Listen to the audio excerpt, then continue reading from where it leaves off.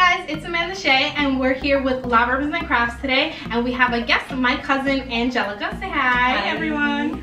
Okay, so today we're going to be showing you how we created these DIY metallic wall grids. So basically what we did, we took our ribbons and we completely DIY'd them. So I went for more of a pinky gold vibe and she went for a more earthy vibe. It's a really easy DIY, and honestly we're bored at home, stuck in quarantine, so really what are we doing? And this is a long process depending which way you go. So turn on Netflix, grab a show, grab some popcorn, grab your tools, because it is gonna go down. If you want to keep busy, this is what you're gonna want to do. We're going to head on into our crafting space to get started. For this craft, you're going to need a wire wall photo grid. We had these already at the house. These are black. You can get them on Amazon. You can also find them on Target, and you can find them already gold, which is a pro tip. But we already have these at the house. They're black. So what I'm going to do is I'm going to use gold spray paint to spray them gold. After the grid and the spray paint, you're only going to need a minimal amount of supplies, which includes a glue gun, some scissors, and a lighter. Okay, so we're outside, and the first thing that we're going to do is take pictures of the sunset. Okay, but actually what we're going to do is spray paint our grids. We're gonna take gold metallic spray paint and spray in a well-ventilated area, right?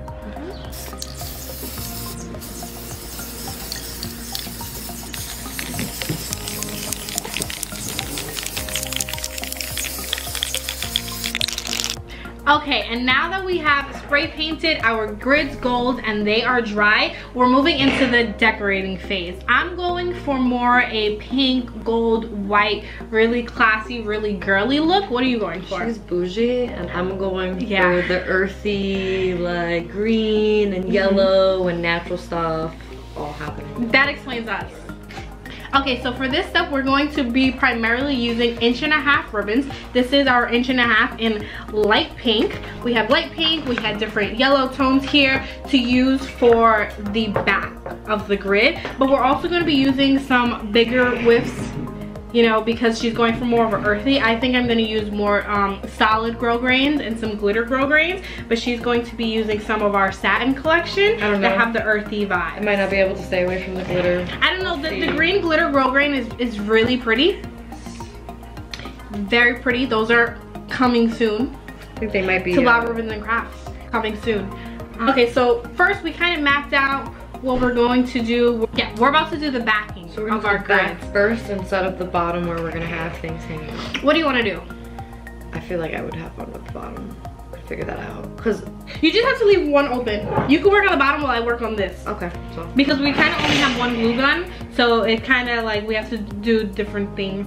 Okay, so we're gonna work on separate parts. She's going to take her grid and she's going to hang different ribbons from the bottom. That way she can hang crystals, rocks, pictures from the bottom. That will elongate the board and give her more space to actually display some of her items. I'm going to do some of that as well, but right now what I'm going to do is do the back. So she's gonna do her bottom and I'm gonna do the back. Right. So regardless, the first thing that we have to do is cut ribbon.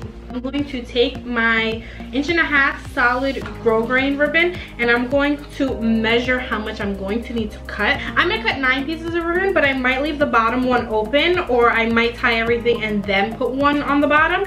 So for now, you want to measure it where you have about 1 inch to 1/2 inch of ribbon extra, so that you can fold it over and hot glue it.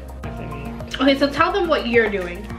So I had this idea to incorporate my journal into my grid because I really like the design and it's something that represents me, but of course I still write in it. It's so pretty. So I am attaching a string at the bottom here. Let me show you. This is from our natural collection of ribbons. Oh yeah, one of my favorite. I found it and I was like, I don't even know. It's very pretty. And it's also durable, so for what she's doing, which is hanging her book at the bottom, it's going to really hold it into place. I think that you should also tie it, but we should also hot glue it to make sure like the knot really stays there. Okay, so now I have cut out 9 pieces of ribbon, and I'm going to take them and on all of them I'm going to just melt the edge of the ribbon. If you've seen our DIY bookmark video, then you'll see how this step is done, but I'll show you one more time because it's super easy. We're gonna take a lighter and we're going to just melt the edge of our ribbon, right? So we're gonna take it so that the flame is not directly on the ribbon, it's just close enough that the heat will melt. So we're gonna take it and we're just gonna like this. What this does is prevent the ribbon from unraveling. So I've cut out 4 pieces of each of the ribbon that I want to hang from the bottom. I don't know if that'll be enough just yet, but I set a guideline for the ones I want to use and the pattern I want to use them, and I think I got something that I'm satisfied with. But the first thing I'm gonna do is, since the hot glue gun is heated up now, is do what we said we were gonna do earlier. And lift this up.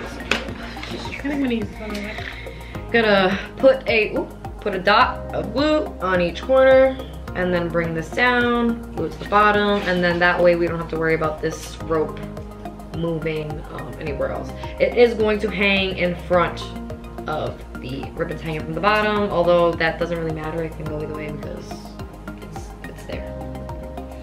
It's there. Okay. That came out. Once I put that on the corner, I'm just gonna squeeze it and let him chill there. I think I'll probably, it's actually called cauterizing the ribbon. What you're doing, I think that's what it is. Oh my god! I think the word for it is cauterizing. Why have I not known that? I just know it prevents the ribbon from unraveling.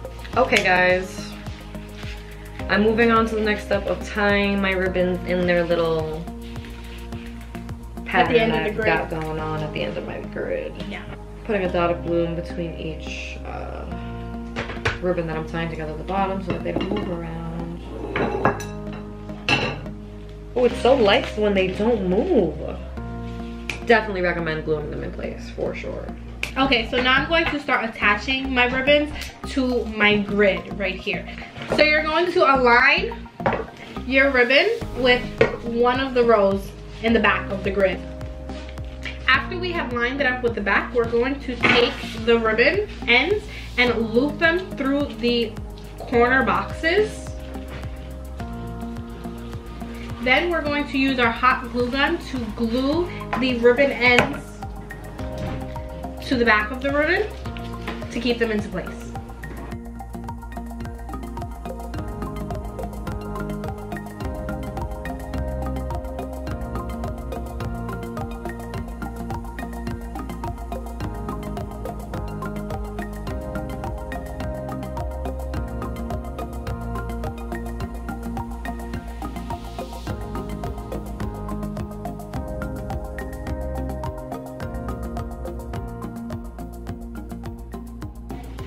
We're about halfway through. At this point, I've done my whole bottom portion. I'm ready to move on to the part that she got done already while she moves on to the part that I got done already. Yeah. We shall swap now. Okay. And yeah, yet another tedious part of the activity that we already explained to you guys. So I guess we shall just work and then update you when we come back. Okay, so she finished that part. I finished the entire back of mine. Now I'm moving on to tying my ribbons at the bottom. Exactly what she did. I'm going a little shorter than you did though. After I did that, all I did was tie a double knot around the bottom of the board. I tied a couple on at a time. Then I use a glue gun to put one dot of glue in between each ribbon. That way it holds the ribbon into place and they don't move on the board. To make it a more polished look, I cauterize the top and bottom of each individual ribbon. I began this process by pre-cutting all of my ribbons about 10 inches. Now to wrap it up, I continued this process of tying, gluing, and cauterizing my ribbons until the entire bottom was completed. After this, we moved right into decorating. Okay, so we went ahead and decorated our individual boards off camera. So I just have some photos here. I have some cards and little knickknacks that I picked up from a trade show. I have our ribbons hanging here from the bottom. This is what took the longest for me because I used thinner ribbons and she used thicker ribbons. It took I want to say more than twice the amount of time. Significantly longer. So definitely keep that in mind when you are picking out your ribbons, because the skinny ribbons took so much longer than her wider ribbons. 100%. I love the way that it came out. It was exactly what I was going for, and I'm super obsessed to hang it on my wall. How did yours come out? I like gold paper clips on yours. I didn't even realize. So mine is a like hub of my entire life. I found an old phone case with a mirror on it, which I thought was kind of fitting for it. That's so cute. All of my ribbons had to do with like earthy tones, boho vibes, all of like the greens and stuff like that, because my room is green. And when I first decorated it, I only put like these few pictures, the San Paulo stick, I had like my rose here, and then when I went home I added more things along the way. Like I found my Donald, and these are magnetic, which is cool because you can put like little magnet things like that. Donald is chilling there. Yeah, that's very true. I have my old name tag, a note from one of my friends that she left me, and then I have ultimately my journal and a few of my necklaces hanging down here. And my pen, he's chilling up here on his perch where the paper clips are at. So it's super functional. I find it quite easy taking the journal off of here. Having the string helps. It really doesn't mess with the feng shui of my room, and all I did was screw a giant screw into the wall to hold up my grid.